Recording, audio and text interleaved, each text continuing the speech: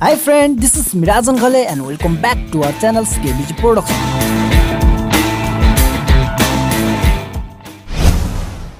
Subscribe गर्नुहोस् KBG productions च्यानललाई र छेउमा देखिएको घण्टीलाई दबाउनुहोस् नयाँ भिडियोको जानकारी सबैभन्दा पहिला पाउनलाई।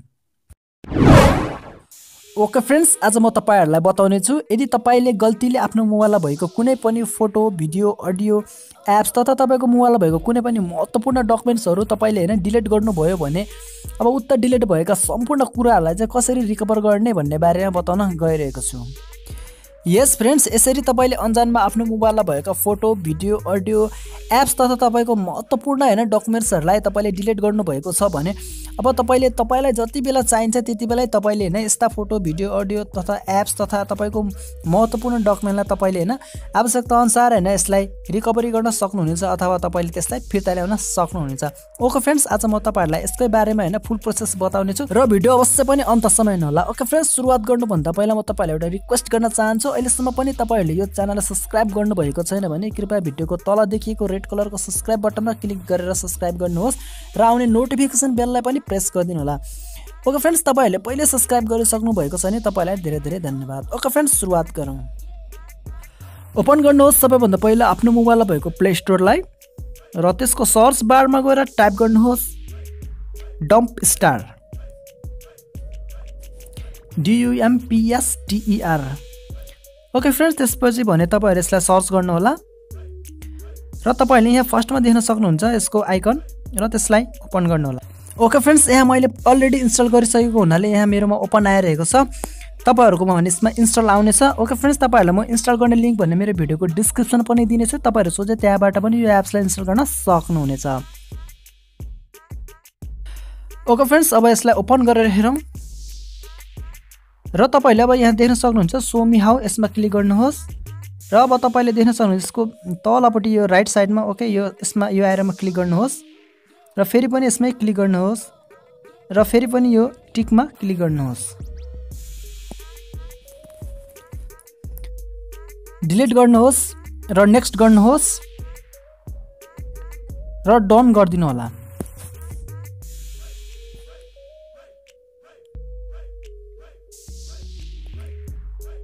ओके फ्रेन्ड्स, फेरि अब यसमा ओके गरिदिनु होला। ओके, त्यसपछि फेरि यो कन्टिन्यू गर्नुहोस् र त्यसपछि तपाईलाई अब यहाँ केही अलो माग्ने छ, तपाईहरु अब यसलाई अलोमा क्लिक गरिदिनुहोस्। ओके फ्रेन्ड्स, अब हाम्रो यो डम्पस्टर एप्स रेडी भइसकेको छ र जति पनि अब फोटो, भिडियो, अडियो, एप्स तथा तपाईको महत्त्वपूर्ण डकुमेन्ट्सहरुलाई तपाईले आफ्नो मोबाइलबाट डिलिट गर्नुहुन्छ त्यो सबै कुराहरु यसमा आएर बस्नेछ र तपाईले यहाँबाट त्यसलाई सजिलैसँग रिकभरी गर्न सक्नुहुनेछ जति बेला तपाई चाहनुहुन्छ त्यति बेला। को फ्रेन्ड्स, म तपाईहरुलाई एक्जाम्पलको लागि मेरो ग्यालरीमा भएको फोटो, भिडियो, एप्सलाई डिलिट गरेर देखाइदिनेछु र तपाईहरुलाई म फेरि त्यसलाई रिकभरी गरेर देखाइदिनेछु। ओके फ्रेन्ड्स, म मेरो ग्यालरीमा जाँदै छु।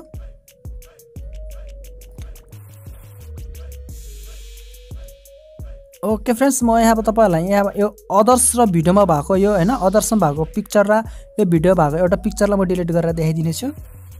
जस्तै यो तीनवटा पिक्चरलाई म डिलिट गर्नेछु।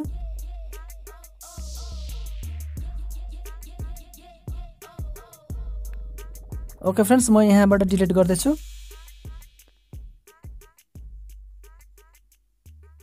र फेरि म यो भिडियोलाई पनि डिलिट गर्नेछु।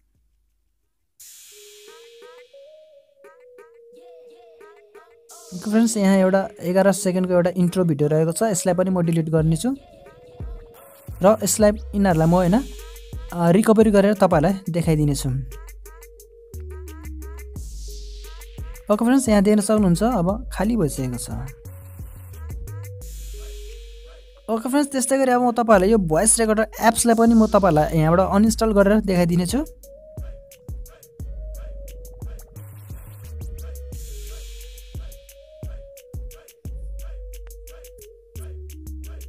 ओके फ्रेन्ड्स, त्यो अनइन्स्टल भइसकेको छ। अब म तपाईलाई यो डम्पस्टर भित्र गएर अहिले मैले डिलिट गरेका सम्पूर्ण कुराहरुलाई देखाइदिनेछु। ओके फ्रेन्ड्स, अब तपाईले यहाँ देख्न सक्नुहुन्छ अघि मैले डिलिट गरेका भोइस रेकर्डर, भिडियो र फोटोहरु।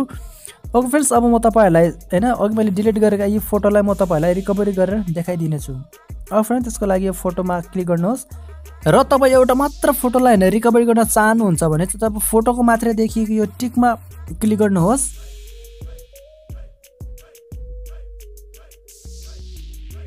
र त्यसपछि तल आएर रिस्टोरमा क्लिक गरेर रिस्टोर गर्नु होला।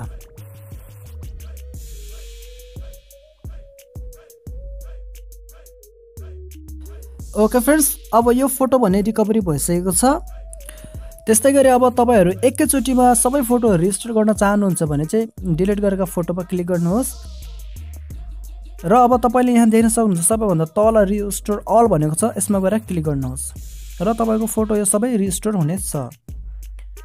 ओके फ्रेन्ड्स, त्यस्तै गरी अब म तपाईलाई यो भिडियोलाई पनि रिस्टोर गरेर देखाइदिनेछु। त्यसको लागि तपाईहरु जानुहोस्, फेरि सबैभन्दा तल रिस्टोर छ यहाँ क्लिक गर्नुहोस् र यो भिडियो पनि रिस्टोर भइसकेको छ। ओके फ्रेन्ड्स, त्यस्तै गरी अघि मैले अनइन्स्टल गरेको थिएँ यो भोइस रेकर्डर एप्सलाई। ओके, यसलाई पनि इन्स्टल गर्नको लागि चाहिँ तपाईहरु त्यसमै क्लिक गर्नुहोस् र यहाँ तल देखिएको इन्स्टलमा आएर क्लिक गरिदिनु होला र यो इन्स्टल हुनेछ। ओके फ्रेन्ड्स, अब म तपाईहरुलाई यो हैन रिस्टोर गरेको सम्पूर्ण फाइलहरु अघि हैन जहाँबाट तपाईले हैन डिलिट गर्नु भएको थियो त्यही फाइलमा गएर रिस्टोर भएर बस्नेछ। म तपाईलाई भिडियोमा मैले हैन 3वटा पिक्चर छ, एउटा भिडियो हैन डिलिट गरेको थियो, यहाँ 3वटा पिक्चर एउटा भिडियो आएर आफै हैन रिस्टोर भएर बसेको छ। ओके फ्रेन्ड्स, तपाईले देखिसक्नु भएको छ यहाँ मैले हैन डिलिट गरेका फोटो र भिडियोलाई मैले रिकभरी गरिसकेको छु। ओके फ्रेन्ड्स, यसरी नै तपाईहरुले गल्तीले डिलिट गर्नुभएका कुनै पनि फाइल फोल्डरहरुलाई तपाईले सजिलोसँग यो एप्सको मद्दतले रिस्टोर गर्न सक्नुहुनेछ तपाईहरुले चाहेको टाइममा जुन कुनै पनि बेलामा। ओके फ्रेन्ड्स, एउटा कुरा भने म तपाईहरुलाई क्लियर गराउन चाहन्छु, जब तपाईले यो एप्सलाई इन्स्टल गर्नुहुन्छ त्यसबेलादेखि चाहिँ तपाईहरुले डिलिट गर्नुभएको कुनै पनि फाइल फोटो भिडियो अथवा कुनै पनि फोल्डरहरुलाई यसले हैन रिकभरी गर्नेछ र तपाईले यो एप्सलाई इन्स्टल गर्नुभन्दा पहिले हैन डिलिट गर्नुभएको कुनै पनि हैन फाइलहरुलाई भने यो एप्सले रिकभरी गर्ने छैन।